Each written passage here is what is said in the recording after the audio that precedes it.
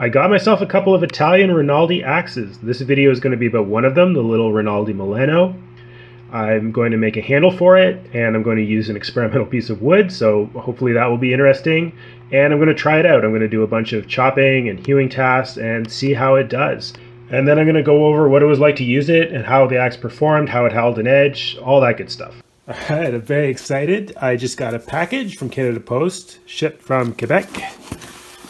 It is from Emmanuel Belanger, and he has sent me something from his shop, which is La Cognée. Excuse my pronunciation if it's incorrect. And it's a little Christmas present to myself, because what he is selling is Rinaldi axes. Look at this. This is the American from Rinaldi, slip bit, Italian axe. Look at that sheath.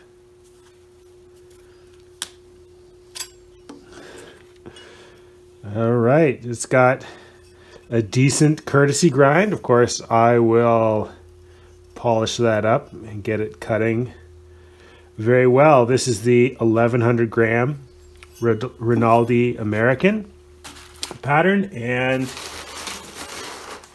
oh yes, what else did I get? The Milano. This is a smaller 600 gram Rinaldi Milano. Also got a sheath. These are nice sheaths. Yeah, and not too expensive either. And yeah, this looks like it's going to be a great little axe. It's also a slip fit, much smaller. And I'm hoping that this one will do well at carpentry and carving tasks. So I can't wait to try it out. Yeah, of course, this will be great to bring camping or for yard work. I'm sure it'll be an absolute beast at yard work with that wide cutting edge. You can order them with handles, but I like to make handles, so I decided that I'm going to make my own. It should be pretty simple because these are slip fits, easier. For the America, I've got this piece of rock elm that's crooked. It went around a big knot, and I think I can do something interesting with that. And then for the Milano, I'm going to see if I can use this piece of buckthorn. So buckthorn is basically experimental. I can't find even what the hardness values are for it or anything like that, but it seems pretty hard to me, and I have tried it before on a brush hook, and so far it's held up well, so I want to try it on the little Milano. I think this piece will be just big enough to get a handle out of.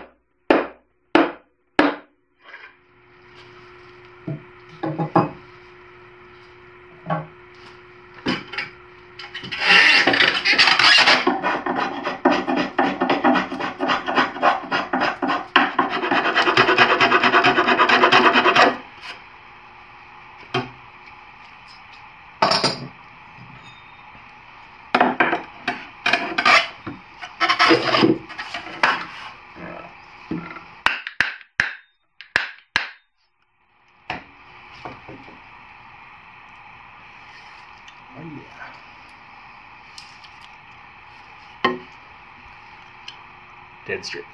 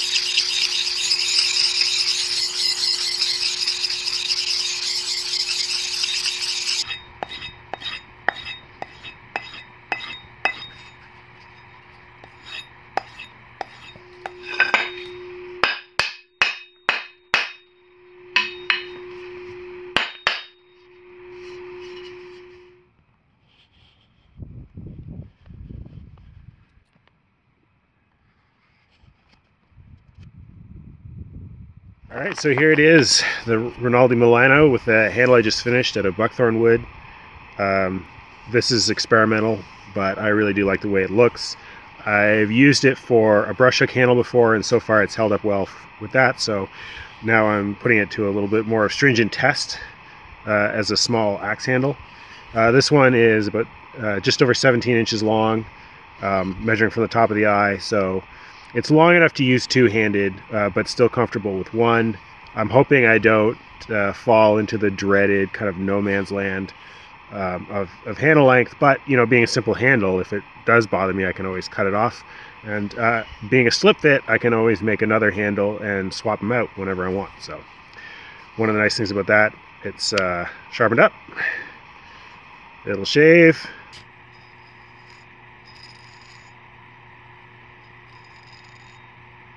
And I'm going to try and use it quickly this morning before I have to do other things for today. I think that what I'm going to use it for first is to get some wood for the next buckthorn handle. So I'm going to cut a buckthorn. Before I do that, I'm going to get some bent over cedars out of my way.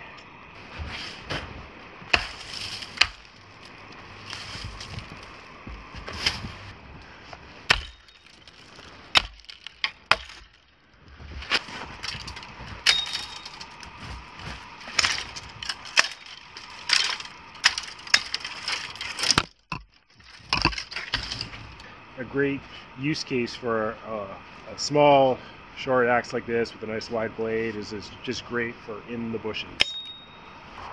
All right, so here's a buckthorn. This is quite big for a buckthorn. This one's probably over 6 inches wide here, even wider at the base. I'm hoping there's at least one handle in this thick section here. So I'm going to try and get a piece of that and use a little Milano.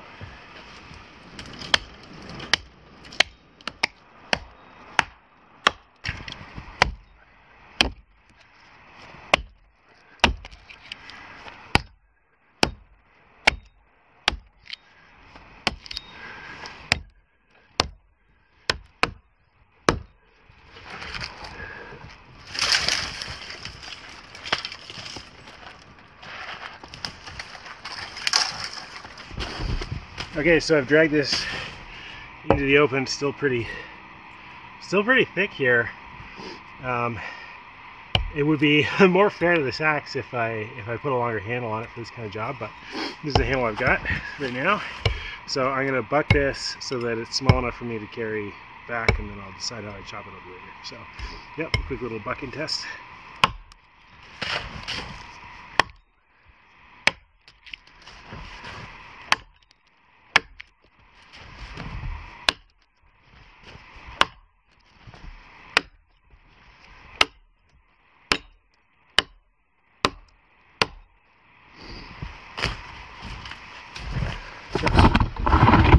Works pretty nicely for a little guy. This is only 600 grams.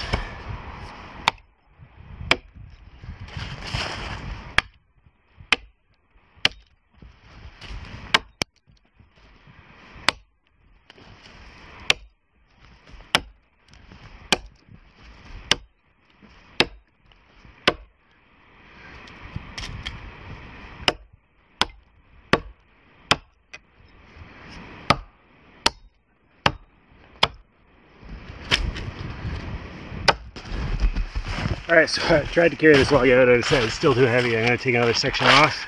I'm going to bucket again.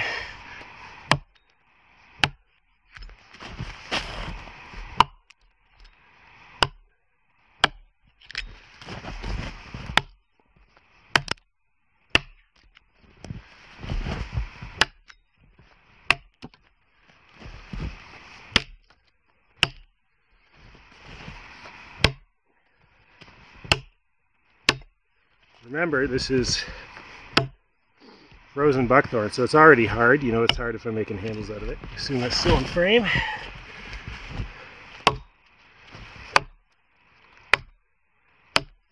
Battery just died on my camera. Gonna just finish this buck with the cell phone camera.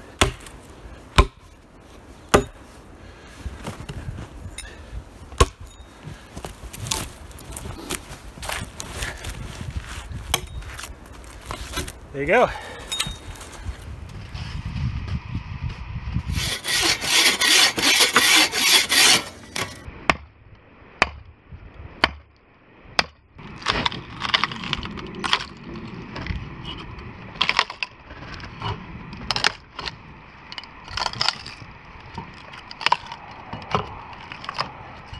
So I'm going to try it for carving, which is something I think it'll be good at. We'll trim up this piece of buckthorn and leave it to dry.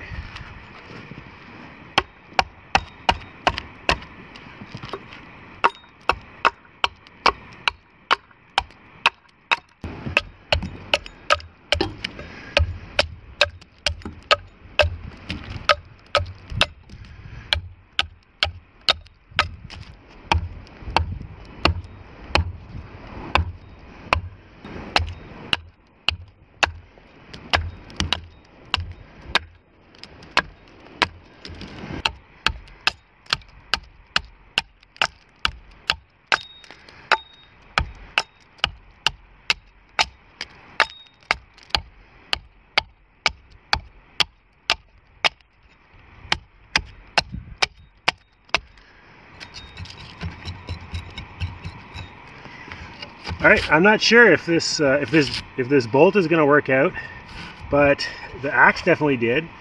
The edge is held up for the sort of coarse carving and hewing things that I thought it would be good at. It is good at. So, yeah, I'm happy with this, and glad I got it. So I decided, since it's a slip fit, and I can make other handles, that I'm going to do that. So I'm going to give the Rinaldi a slightly longer handle, and I made that. I'm continuing the buckthorn experiment. So I got this one. It's a few inches longer, but I think that's going to make a big difference. This is 23 inches, and hopefully it won't break right away. It's yeah, nice, slim, light. This is it's an experiment. We'll see. All right, got my new longer handle, and I've got another buckthorn on my hit list. And so what I'm going to do is quick cut it down. The sun's going down. See if I can get it processed in a short amount of time with this little 600 gram axe. See how it does.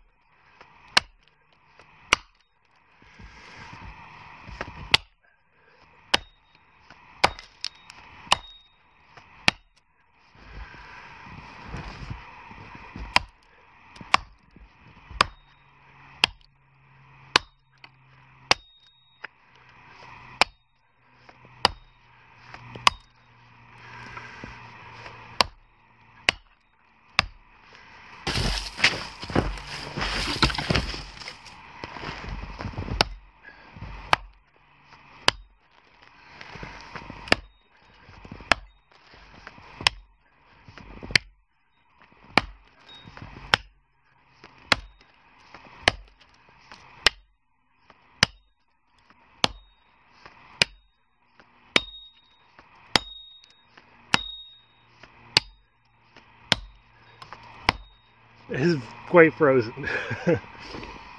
So it warmed up a little bit today, but it started off this morning minus 20. And yeah, the tree is still frozen. I mean, it's still like, I don't know, minus 10 or 12 now. Guessing.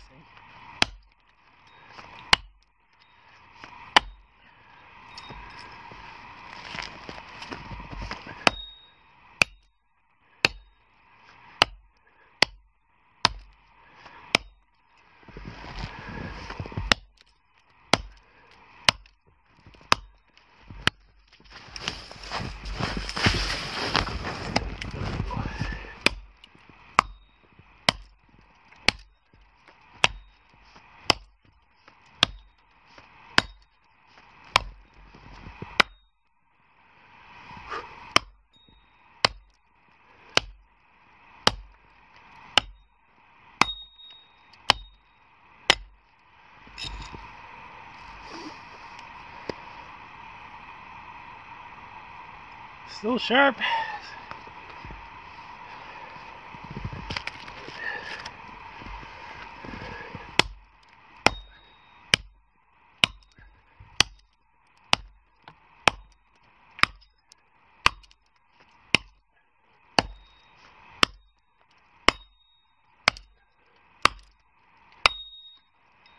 Damn.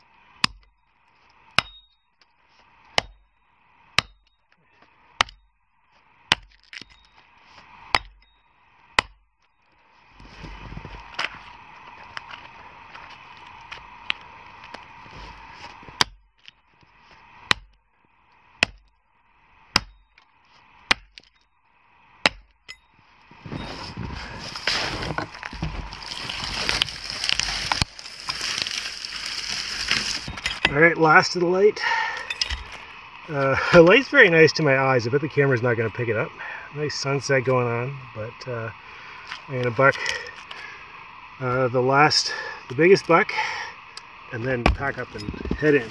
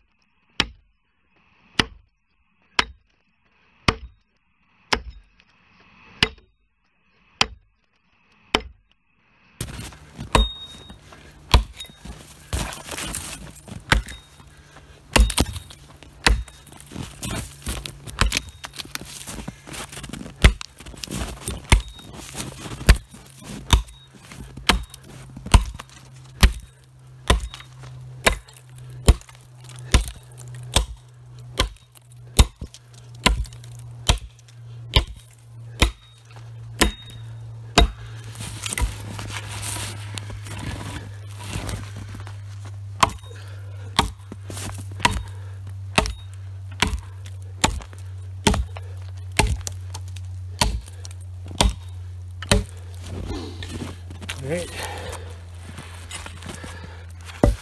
that's a decent sized piece of firewood.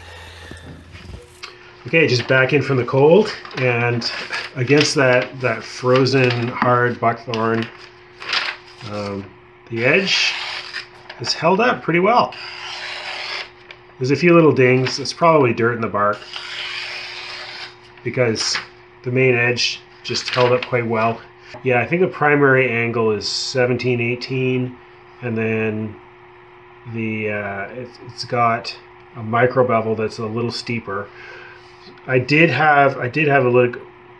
I was accumulating some edge damage when I had a slightly more acute micro bevel. I steepened it up a little bit, and now it's holding. So yeah, it held up very well, performed very well, especially under the circumstances.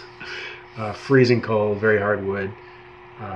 Yeah, the core of that tree, like right near the ground, was just frozen. Like you slammed the axe, and it was like slamming it into wet frozen wood. A little higher up, the wood cut more normally, but I think that's a pretty good test for this axe. I'm very happy with how it held up, how the edge held up. The steel seems to be very good, and it held up too. Happy about that. A little relieved. So last night got too dark to film, and so I'm going to stack up the firewood today and give my final thoughts for now on the Rinaldi Milano. So I really like it. This axe was quite effective for such a small axe at cutting firewood. Obviously, if you want an axe to do that all the time, I would go with a heavier axe, even a boy's axe. Is a lot heavier than this, but for the weight, it really can get work done. And if this is the axe that you have, you can cut firewood with it, and it would be a great tripping axe, like for bushcraft, camping, things like that, because it can do a lot, but it doesn't weigh a lot. So the head is 600 grams, and the handle, I weigh this handle weighs 300 grams. So that is 900 grams. That is almost exactly 2 pounds, which is very, very light for a tool that can do as much as this one can. I think where it really shines is the kind of green woodworking, hewing sort of thing that I originally wanted it for. One of the really nice things about slip fits is that you can have more than one handle, and so I can swap it out and do the one-handed carving and stuff, or use it as kind of a belt axe, or in a supporting role, certainly for entangled up brush and stuff, which is what I spent a lot of time dealing with. This was amazing. The long radius, like the gradual curve, is most well suited for carving. So I think that's what this axe is really good at. Urban Lumberjack on his channel, he got one of these recently, and what he did is he modified it a bit and ground away a little bit here so that he could get his finger underneath for better carving. And I think that's a good idea. I might try to do that, but as it is, it's pretty good because the pole doesn't come down, so you can still actually get your hand pretty far up, and it's quite comfortable to use. So I like it as it is, but maybe I will try that modification. The Rinaldi axes are, they're working tools. Rinaldi makes working tools, axes, bill hooks, striking implements, all sorts of things for industrial applications and things like that. This is a high quality tool, but it's not really expensive. I'm not afraid to modify it. They are hand forged, so they're not die forged, so each one is a little bit different. The priority is on making it effective. So the finishing is a bit rough. You might have to file down some burrs as I did, but that's all right. I like what they're doing, and I like the price that they're able to do that. So yeah, I really recommend them from that standpoint. One of the things that's worth mentioning, if I didn't already, is that for the Milano specifically, that eye is well suited to putting a wedge fit handle on. So you have seen people that have done it, though they're around on the internet, and yeah, if you wanted to commit to one handle, you could easily probably just buy a handle from a hardware store. You could get to fit that pretty easily, or you could make your own. So yeah, if you like a wedge fit, you want to commit to that, this little axe would certainly lend itself to that. Anyway, yeah, very happy with Rinaldi. Very happy that La Cognate carries these, and I can now order them in Canada without having to pay the entire overseas shipping cost. So yeah, that's great, and really recommend these.